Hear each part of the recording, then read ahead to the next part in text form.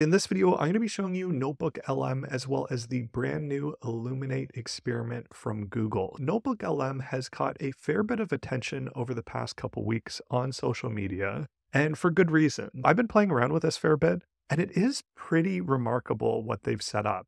One thing that's interesting with this release is they haven't really been pushing it. They just put it out there and people have organically just started to gravitate towards the tool. I think even Andre Karpathy said something to the effect of this is like a ChatGPT type of moment from his experience of using NotebookLM. Essentially how this works is you can go to notebooklm.google.com and then you can create a new notebook. The way that it works is you can just drop in your files here. If you have anything locally, whether it's a PDF or Markdown or even audio files, you can put them all within here. You can connect it to Google Drive. You can put in links, even YouTube links if you want, or you can even just paste in copied text. And right now you can put up to 50 different things right now, which is quite a bit of context that you can feed the thing. I'm going to show you one of these preset examples that they have here. Within here, you have all of the different sources that were added. You can just check them out all on the sidebar here. You can look into it. You can see all the different key topics that it organizes for you. Now, you have the ability to have a conversation with it, which is something we've seen a ton of tools do already. Be able to upload different files and have some sort of rag chat with it.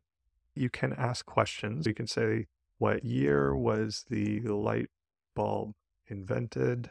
And then just like a ChatGPT sort of experience, it will just take a moment, it will search through that context, and then it will give you a nice, succinct answer with sources. You can see exactly the different pieces of text that it came from. If you're just putting in all of these different random documents that you haven't necessarily even read before, you can imagine how something like this could be really useful and versatile in learning really anything, especially for like college or university students or even high school students. This is going to be something where you can just put in basically whatever you want to learn about, and it will give you a really good platform where you can interact with it. In addition to the ability to ask questions, it does have the follow-up questions similar to something like you'd see within Perplexity, which is really cool as well. Platform is where if you click the notebook guide, once it's generated this notebook for you, and you click load conversation, what this will do is it's going to generate an NPR style podcast based on everything that you have within here. Essentially what it is, it's going to be a conversation between a couple different hosts,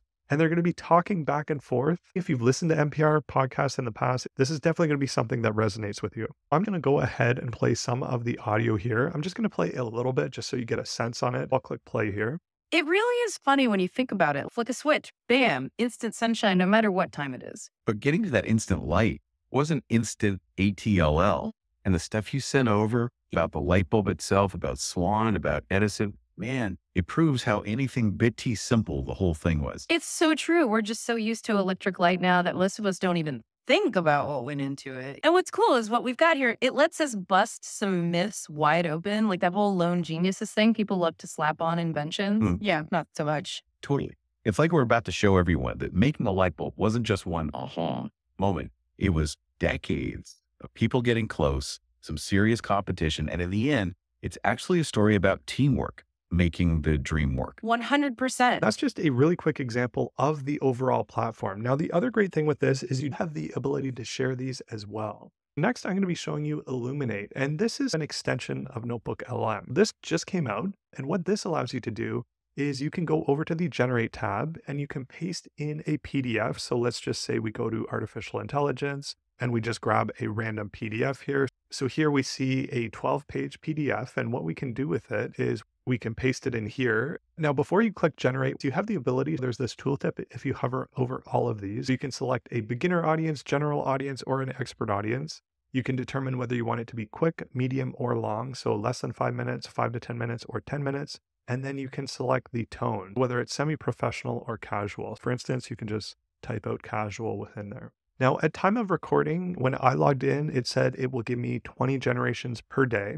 And it only takes a few moments to set this up. I already did this example previously. I'll just again show you a quick look on what this looks like. This conversation is powered by Google Illuminate. Check out illuminate.google.com for, hey everyone, welcome back. Today's discussion is all about BabelBench, a new benchmark designed to test how well large language models, LLMs, can handle different types of data like images and tables, all while using code. Sounds complicated, right?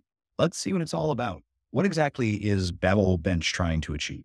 Imagine you want an LLM to solve a real world problem, like figuring out the busiest time of day based on a picture of rush hour traffic and a table of traffic data. BabelBench creates these kinds of challenges. It's not just about understanding words, it's about understanding pictures, tables, and using code to combine that information and get the right answer. Wow, that sounds like a really tough test. That just gives you a really quick idea on what it can do. It's pretty exciting that now we can have these podcasts that are generated on the fly on basically whatever we want. You can imagine, say a new model comes out and there's a really dense research paper that comes out. Say a new Llama model comes out, like Llama 4 comes out next year. What you can do is you can feed in a PDF that's maybe 100+ pages long. What it will do is it will synthesize the information almost as if a team behind the scenes read the research paper and then came up with a nice little polished podcast that you can listen to. I'd really encourage you to try this out. Put in some information that you're trying to learn, whether it's links or documents or what have you. Really throw whatever you want at it. And you can even put in your personal data within it. That's something that I haven't tried too much, but it could be interesting, right? Maybe if I fed it my YouTube videos, maybe it'd be able to give me potential ideas on videos or advice on the channel that I might have.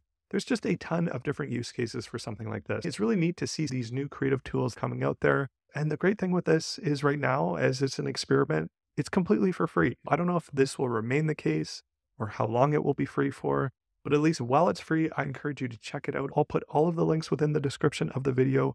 And if you found this video useful, please like, comment, share, and subscribe. Otherwise, until the next one.